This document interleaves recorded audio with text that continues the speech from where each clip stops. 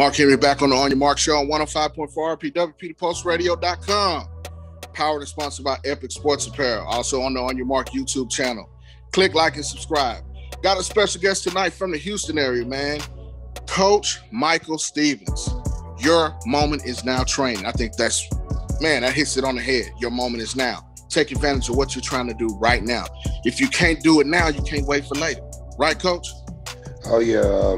All my new clients, I always ask them, I say, one day or day one, you decide. So if you sit around saying, I'll do this one day, it'll never come around. But if you decide to make today day one, you just stack days on days on days. And, before you know it, you're way ahead of the curve and you're way ahead of where you would have been had you not started.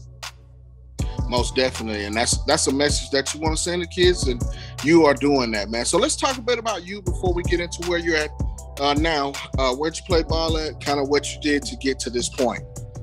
The biggest thing, I played ball at East Texas Baptist, so I didn't play at the D1 level or anything like that. Those who can't coach, so that's what I'm doing. That's what I played until 2005. I actually held the interception record at East Texas Baptist for a little bit there. But from there, just moved back home to the Dallas area and got into coaching. Started off at Royce City Middle School, actually, kind of cutting my teeth. And before I even say anything about myself, I got a shout out to all the coaches that I started with early, like Mickey Moss, Chris Mosley, Melvin Robinson, Roman Alexander. All those guys, man, when I was a young guy, they held me accountable. I had to step up and I had to do my part from a young age, and without those guys at places like Rockwall Heath, places like Princeton with Lee Wilkins, places like South Garland, Saxony High School with Red Barons, I wouldn't be where I am today. So those guys, they held me accountable. I had to learn and I had to hold my ground. If I didn't hold my ground, I get passed up. So shout out to those guys. So from there, I decided to come on down to the Houston area, and that's where I got the Your Moment Is Now brand started. Talk about that a little bit. I think that's a unique name. What was the concept behind that? You talked about it a little bit before. How do you come up with something like that? A lot of people get on me because it's kind of long, so people look at it and like, oh man, you might want to shorten that down. But the reason why, I took Your Moment Is Now, always on my posts, it's like hashtag take it. It's just no room to wait, I mean, you can just sit around waiting all day and no results will come from that. You got to do it while the opportunity is there, because if you don't do it when the opportunity is there, it may not come. Most definitely. And taking advantage of your opportunities now is what you're doing. Big following on Instagram is how I came in contact with you. Lots of stuff that you're posting on these kids. Now let's talk about the things that you do with specific training. You train any position. So let's start with the big kicker and punter. Except kicker and punter. Those are the money-making ones these days on a professional level. You got to have steel nerves to do that. But let's start with the big one, the quarterback position. So what are some of the things that you work on with your quarterbacks? Just, in terms of on the field, just being a general, taking charge. I always tell the quarterbacks that these guys can't do the other guys can't do their job unless you do yours, so they can't throw the ball to themselves. They can't make the reads. You have to know your offense and all that. And, just in terms of physicality, just make sure, footwork is correct, making sure that you can, look down the field and kind of go through your progressions, know what you're doing, be in control of what you're doing, and just being a leader. That's what a quarterback does, Can't score without the quarterback. We can't get set without the quarterback. Staying composed in different situations. Because if we lose you, we lose it all. So we got to have you, there the whole time. So patience, composure, leadership, things like that. Now the big fellas up front, O-line, they can't start without the center snapping to them. If they don't get the snap off, it doesn't work.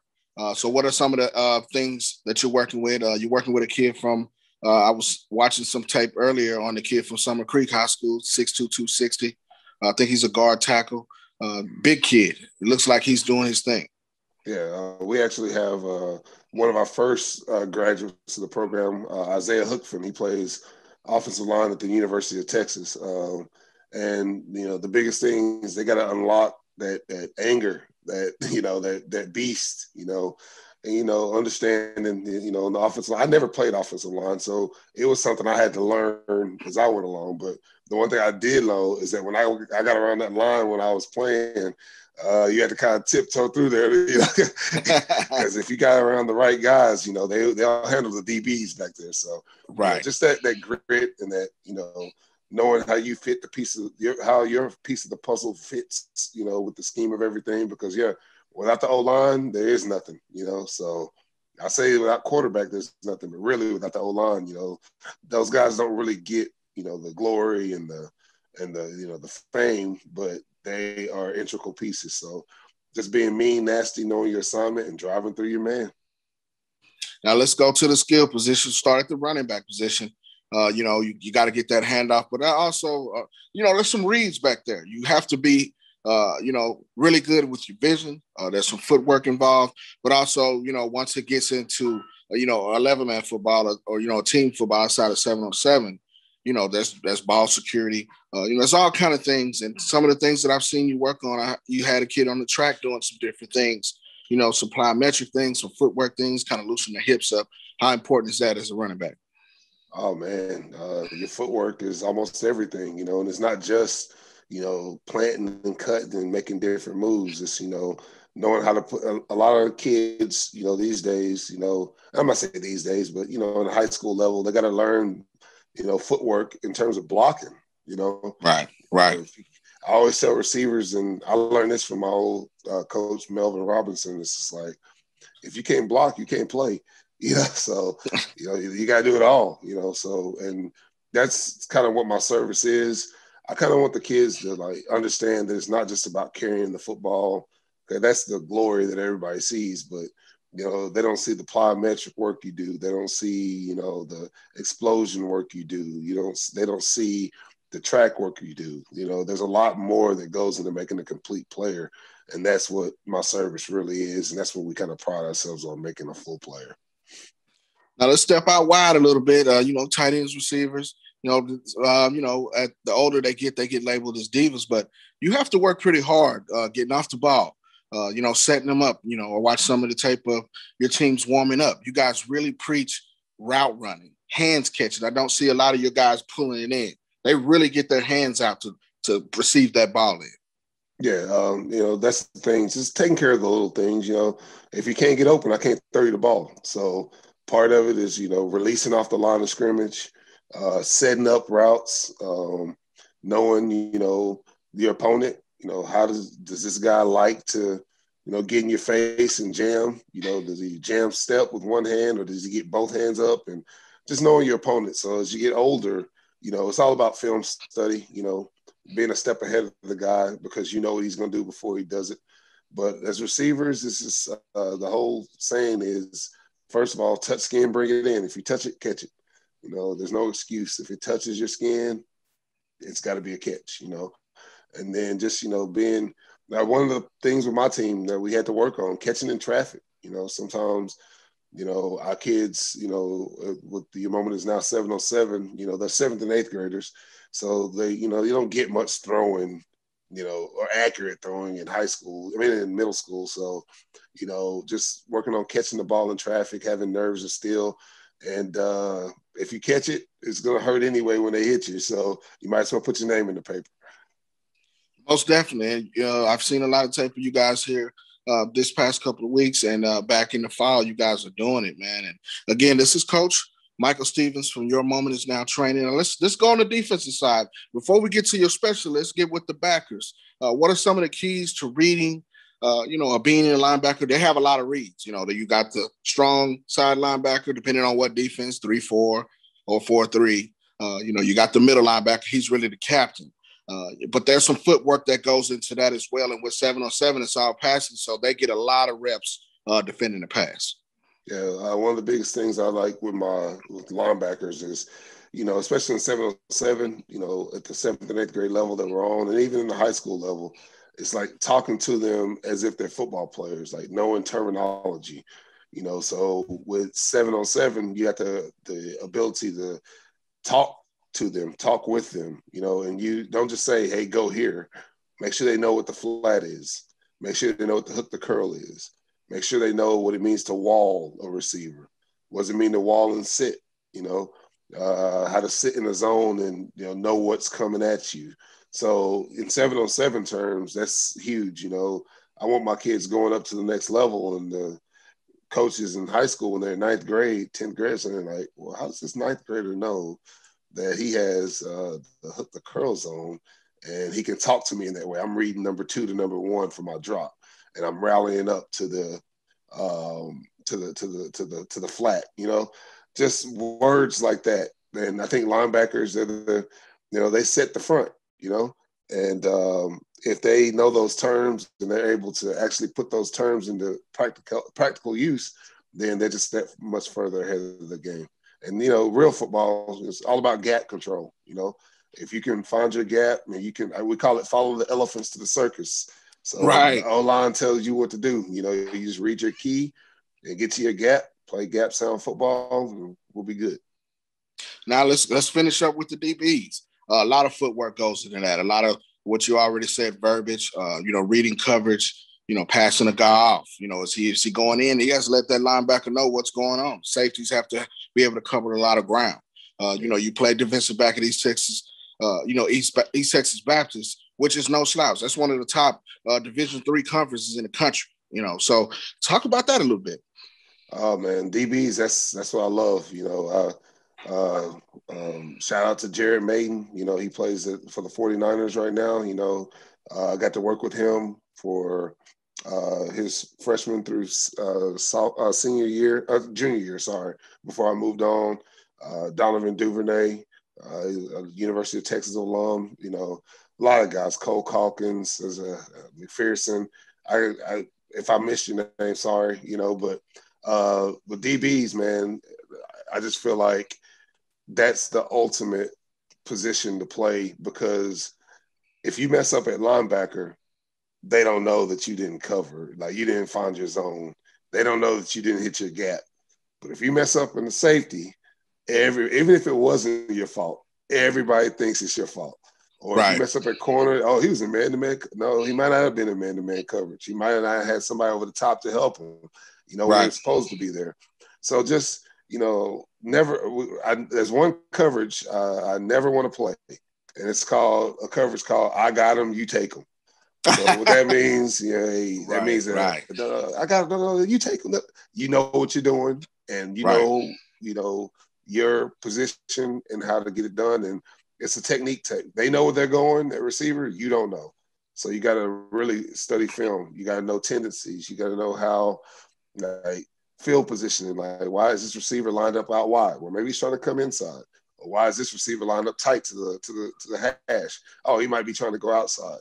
Just knowing stuff like that, puts you in a better position. And, I love that chess game, that battle, and the swag of the DBs, and just being out there and making plays. There's nothing better than a pick or a pick six. I love it. So that's just what I teach them. Just getting confidence. Shaking off the last play, because it just stays with you the whole time. So you got to be thick-skinned and, keep moving even when, it's hard for you, because you got to go to the next play. No doubt. You have to have a short-term memory is what they call it. In my opinion, I think it's probably even more difficult than a quarterback, right there at 1 and 2, because of the mentality and the precision that you have to play with. It's the next play up. You can't wait to, you make a touchdown. You got to come back, find out what you did wrong, and correct it the next play. The next play is your best play on any position, but especially at the defensive back position. Again, Coach, now I think it's interesting that you went to East Texas Baptist. Today the kids are enamored with the Alabamas, the Division Ones, the TV, the big promotional Division I college. Everybody is not going to be D1. A message that I like to send is you go where you want it. you go where they have a plan for you. And then in Texas, football is king. You know, it doesn't matter what level you play with. If you can play professional, football will be in your way, or, you know, in your cards if you ball out. So talk about how you get that message across as well. It's just so funny, man. Like, I talk to a lot of parents, and these parents don't understand the power of social media. You know, and some of these kids, you know, they don't. I look at their social media and they'll have one post or zero posts, but they have like 1,000 followers somehow, and I'm struggling to get my followers up. But that goes into the video part. Like, if you go to my Instagram, and you see, you know, I put those videos out for, you know, to build the brand up, but at the same time, you can be found. And to go back to your question, it's so much easier these days to find a kid. I talked about the kid I have from Texas. I did not know that you know, the recruiters knew that I trained him, but it's because they see it all, you know. Right. And social media is such a big tool that if you use it the correct way, you know, not everybody's going to go D1, but you can find somewhere to go because somebody will find you. So, you know, recruiting is a different game. I remember when I was younger, you know, if your head coach didn't talk about you and, you know, they didn't see that tape, it's not happening, you know. And some people fell victim to that. But these days, you kind of can control it, man. These 7-on-7s, you can go to tournaments and be seen, you know, and you can use your Instagram to be seen. There's just so many different avenues. There's no reason, you know, with the different apps, you know, that you can't get yourself out there and be seen. So, but the point is, you got to do the work and document your work, and you never know who might find you. Most definitely. And that's one reason I wanted to bring you on. I happen to pick up on everything that you've been doing. You know, I love the name Your Moment Is Now. It's, you know, one of my favorite new brands that I've seen, you know, with training and 7-on-7. And I think that, you know, the couple of groups that you have, you are getting them exposure that they don't have, because it starts now, especially with those 8th graders. By the time they come into fall, they're on the clock for 4 years. And if they don't do it in 4 years, it's not going to happen. Putting together the body work, you know, your Instagram, or that's your resume, put it out there. And also talk about that, because you're an educator, an emphasis on the student athlete as well. Oh man, that's huge. I mean, it's, I had the ability, and some of your listeners might know what this is. It's AVID. I was able to teach that, and it's an acronym for academic. Wait, hold on. Let me make sure I got that right. All right. Achievement via individual determination. So AVID. That's what that is. I don't know why I had a freeze on that, but you know, just individual determination. So what that means is that you have to realize you are a brand. And a part of being that brand is not only being an athlete, but it's also doing things outside of, you know, what it takes to be an athlete, which means to be a student athlete. So you have to be well-rounded. When I taught that class, the biggest thing I taught was, you know, there's more than one avenue to get where you want to be. And, you know, when it comes like down to your SAT scores, that stuff matters, but a lot of stuff also matters. It's like, if you want to be, I call every college a society, okay, or a community. And I ask kids, what is a community? Well, a community is people working together. And I was like, well, would you want somebody that only brought football to the community and that's it? Or do you want somebody, if I'm going to give you hundreds of thousands of dollars worth of scholarship money, are you going to be a productive member of the society? So a lot of these colleges, man, it's crazy. All you got to do is you volunteer, you know, in high school. If you like, just go read the kids, or, you know, you have a job, you're doing things within the community. You're a productive part of community. And, you know, it goes with being a student, an athlete, and somebody that brings something more to the table, you know, because everybody's looking at you, man, you know, and I don't want to bring anybody that's going to be a detriment to my community. I want to bring somebody that's going to be a positive to my community. And that's, you know, what we try to do. Like, so we do Too bad we had the ice apocalypse down here last week, 2 No weeks doubt ago. Yeah, it was terrible. We were supposed to go that week to the Montgomery Bank, the Montgomery County Food Bank, and volunteer. So we had to reschedule that. But just doing more things than just playing football, because at the end of the day, we all know football is going to be over, whether it's your 12th grade year or whatever. It's not forever. So just trying to teach them to do more than just be a football player. Well, most definitely, man. Coach, you are doing a wonderful job, and we appreciate you for hopping on the On Your Mark show here on 105.4 RPW, PeterPostRadio.com. Before we let you go ahead and kick some shout-outs, and also give us those social medias and website and everything where we can find you guys if they haven't already seen you yet. Okay. First of all, I want to give a shout-out to all my parents and my coaches. I got Brian McGavick, he's been there with me from day one, just helping out, doing the best he can. All the parents collectively, I'm not going to say just one parent's name because that would do, or not. I'm not going to say every parent because first of all, it's too many. And second of all, I don't want to forget somebody. Yes, sir. Even from our very first people, the parents are what help the business grow. Without them, there will be no this. Without the kids, obviously, there will be no this. So they know who they are, and my Instagram. That's what I'm going with first and foremost. We're cleaning up our website, but the website will be yourmomentisnow.com, and then Instagram. Make sure you follow us at YMIN Training. That's the letters, the acronym for Your Moment Is Now. So YMIN Training. Coach Mike, that's me, Coach Mike. Just trying to build up the followers, hit the like button. Make sure you follow us. Twitter, same thing at YMIN Training, Coach Mike. Go find us there. The website will be up and running pretty soon here. We got a lot of projects going. We have something called Speed Saturdays that we started just last week. So that's why my website is down. We're trying to get all that payment options and all that kind of stuff put together so that it's a one-stop shop. If you want to get your kids out there, we do Speed Saturdays every Saturday from 11 to 12:30 over at Klein Oak on the turf. Just working on speed, agility, getting these kids ready for the combines.